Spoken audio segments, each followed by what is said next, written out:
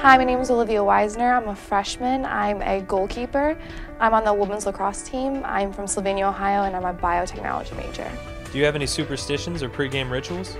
I always have to braid my hair, and I listen to the same Eminem songs every game. What is the top sports moment in your career and why?